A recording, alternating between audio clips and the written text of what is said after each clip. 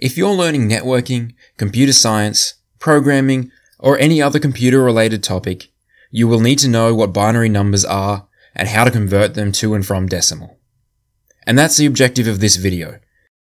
Us humans like to count in decimal. This is also called base 10, as it's made up of 10 different digits, 0 through to 9. When we're counting and we run out of digits, we simply add a new column for another digit and keep going. This is how we're able to get infinite numbers while using only 10 digits. Machines, on the other hand, use a binary counting system. This is also known as base 2, as there are only two values, 0 and 1. Counting in binary uses the same principle as decimal. When we run out of bits, we add a new column and carry on. As you can imagine, the number of columns grows very quickly. To make it a bit easier to understand, we like to group together 8 bits at a time and call them a byte. If we don't have nice, even 8 bits to work with, we can add a few zeros to the front to tidy it up a bit. We're all going to face some times when we need to convert binary to decimal. That is, converting a number the computer understands into a number that humans understand. It's not as hard as you may think. Just remember that binary is just a different way of counting. It's like how some languages use different alphabets than we do.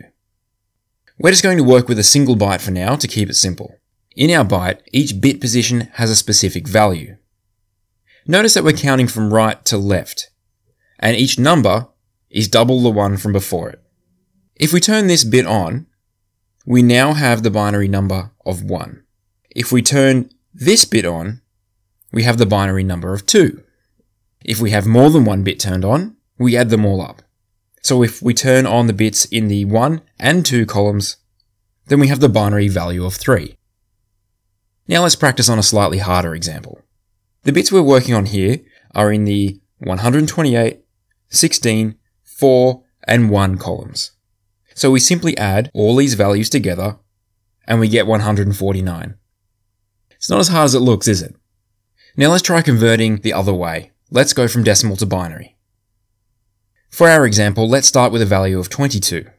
Once again, we're going to work with 8 bits. Starting with the leftmost bit, look at the column header.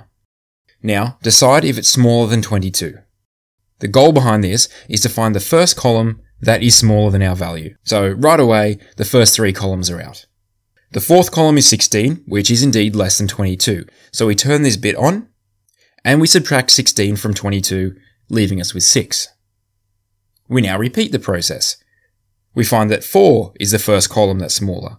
So we set that bit, subtract 4 from 6, and we're left with 2. We repeat the process again, and set the bit in the 2 column. Now we're down to 0, which means that we have our binary number. See, I told you it wasn't going to be as hard as it sounded. It may take a little bit to get your head around, so rewatch the video a few times, challenge yourself, do a few practices, convert backwards and forwards, and you'll have it in no time. Let me know what you thought of this video in the comments.